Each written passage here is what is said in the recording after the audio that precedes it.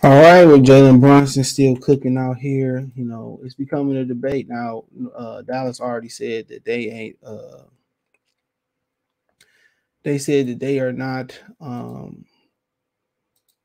They're not going to facilitate a signing trade for Jalen Brunson. So I believe he is an unrestricted free agent. I also believe that Zach LaVine is unrestricted free agent. So it's really becoming down to them in free agency at guard, unless the Pistons plan on taking the guard. It's really coming down to them, as the primary number one and number two targets, or 1A, 1B. The way Bronson playing is to the point where I think a lot of people, like, they're starting to get sold. Now you got a lot of people that's going to continue to hate on the move because he's not a name. But before, Chauncey Billups came to Detroit, before, Rip Hamilton came to Detroit, before those Ben Wallace came to Detroit, they wasn't named. Sometimes you got to be able to scout talent. You got to bank on, putting them in the system and making them a name. All right. So, like I said, it's a lot of people that talk on the internet about basketball who don't know shit about basketball. That's the one thing the internet always give people the opportunity to talk about some shit that they don't even know. And it's always some idiots that's going to agree. Like I said, I don't agree with nobody every time.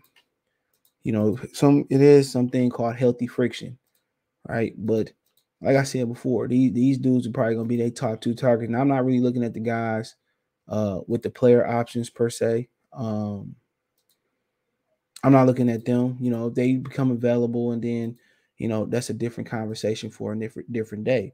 But what it's really boiling down to is Bronson is playing himself into a bag now. Will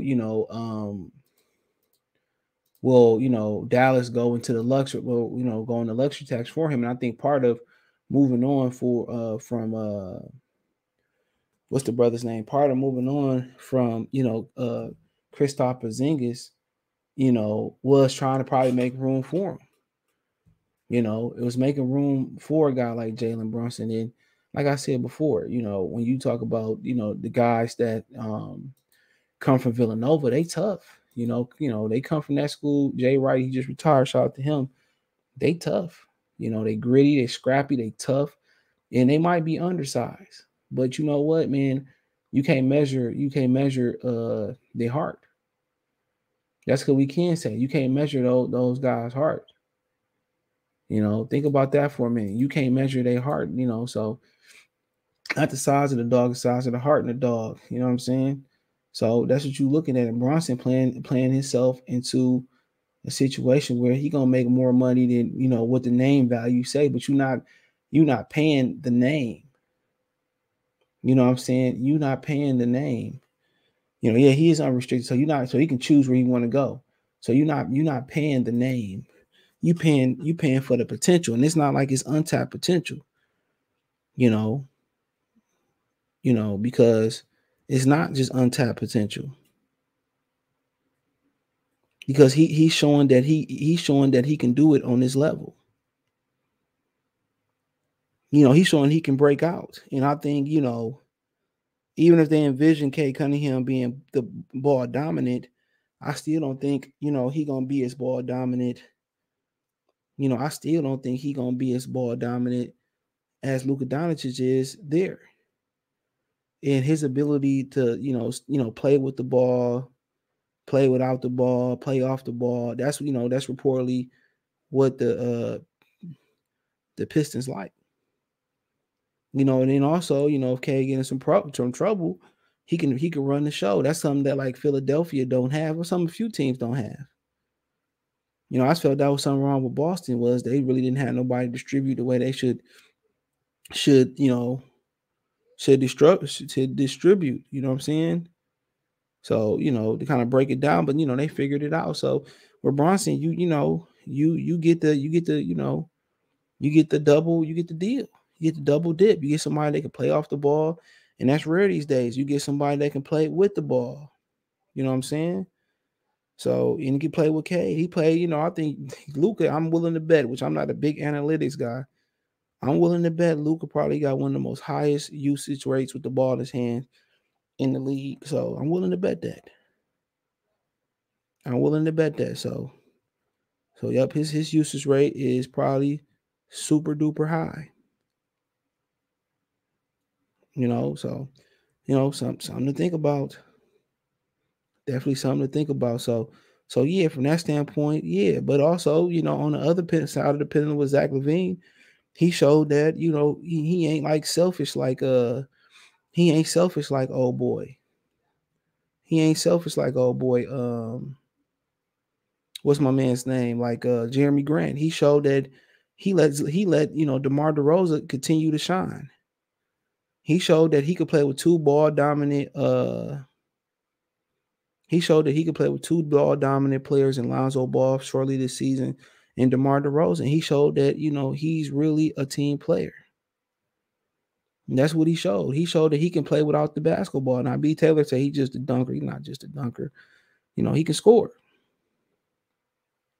He can really score that rock. He can shoot it. He's shooting the ball beautifully this year. And then also he another guy that, he can run the show and he can control the basketball, and he gives you that versatility, you know, size wise. Now, when you get to dig deeper into, defensively, when you dig deeper into it, I think he need to assert himself. That's the next jump for him to be MVP level, is to assert himself defensively. And that's where I think, he might have Jalen Brunson, size wise, at 6'5", what he listened to.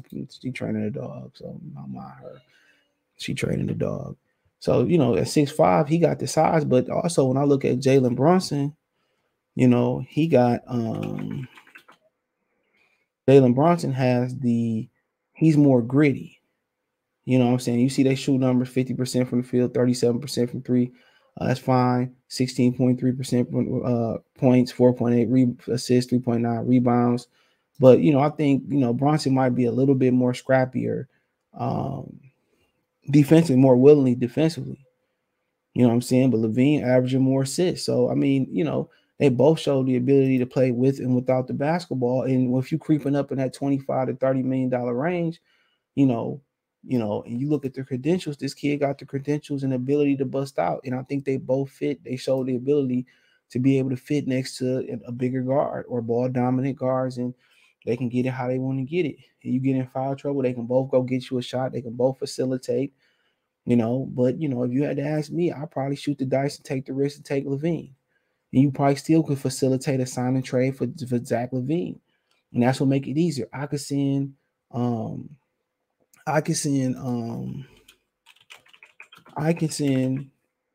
reason you would want to do a sign and trade, right, for Zach LaVine with Jeremy Grant, that's $20 million off the books right there. So 20, you trading 20 for, he probably gonna make about 30. You probably trading 20 for about 30.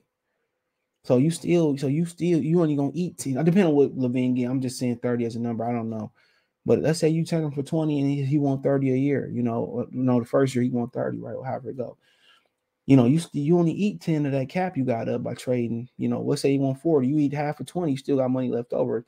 If you want around 30, you still got, trading Grant, you still got about a $10 million difference. You see what I'm saying? You still got a $10 million difference. So you only eat 10 of that money that you got up. And, do Chicago got to pick is the question. And they got number 18. So, they can send you 18 and Zach LaVine for Jeremy Grant. If they want somebody else, then you can talk about that. So you still can end up with a pick. And we also already talked about scenarios where they still can field a team in this scenario without giving up a pick too. So, like I said before, would you want to outright sign Zach LaVine and then you can trade, Jeremy Grant for assets? Yeah, you still can do that and still end up in the lottery. But both ways how they benefit. If you sign and trade for Zach LaVine, or let's say sign and trade for Zach LaVine, cool. You still got more money left over under the cap. You only save in this scenario if you get 30 a year for year 1 and 20, you only get 10, eat up 10 in that cap. Then the question was, can I move Kelly Olynyk without having to take a contract back or a large contract back? If I can move Kelly Olynyk's contract in this scenario, if I can move his contract and he making I'm pull it up. I think he's making about 13. I don't know why I blew up that big. My bad, y'all. I think he's making about almost like 12. almost 13. So let's round up, say he making 13.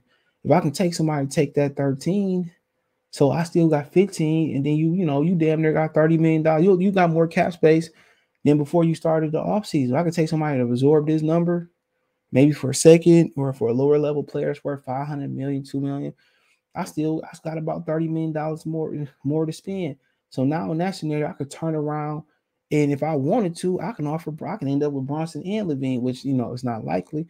If I wanted to, I can end up and go pay Mo Bamba, or you got like DeAndre Ayton or whoever else out there. I can go out there and end up with another big fella. So I can bring in two free agents. In that scenario, you bring in Brunson or LaVine, you bring in Mohamed Bamba, and then you add Apollo Brancho, or you add, whoever y'all like, Shaq, Shake Limps, Shaq Homegrown, or is it Apollo, whatever. Then hey, you change your team right away. So you go Cade, LaVine, or Brunson in the backcourt with them. You still got Sadiq Bey. Let's say you move on from Jeremy Grant. When that LaVine sign and trade, let's say Dallas changed their mind in that sign and trade. You add Paulo at that 4, you add Shad at the 4, then you put Mo at the 5. It's a totally different team. Now you lose like Olynyk off the bench, his ability to shoot, that's hard. But hey, you throw Marvin Bagley on the bench. You know what I'm saying? Hopefully you end up with somebody else that can defend the rim off the bench. You still got Isaiah Livers, you still got Killian Hayes, and maybe you might have a couple dollars left over to end up with, Malik Monk to help you a little bit. So it's interesting, man. But right now, man, if I'm a pay premium dollar for one of these dudes, and it's either one or the other, and that's who it come down to, it's probably gonna be Zach LaVine. But I would like to see Zach LaVine defend a lot better, bro. I like to see him more willing defender, but happy with either one. But I'm gonna pay that type of money. I'm gonna go with LaVine, who got the credentials, and like I said, he probably want to get at Chicago too. So that might work. But hey, let me know what you girls and guys think. Check Detroit Pistons Talk playlist out. Thumbs up the video, share the video, subscribe to the channel. That subscribe button is the bell icon button. Hit all notifications, increase your chance to get notifications. We go live or drop a video. Financially, you can support Cash App, $ CJ Good 313, Venmo CJ Good 313, PayPal in the description. Other than that, just keep sharing, comment, and all that stuff. Let me know what you girls and guys think in the comment section. One time for one time. Peace.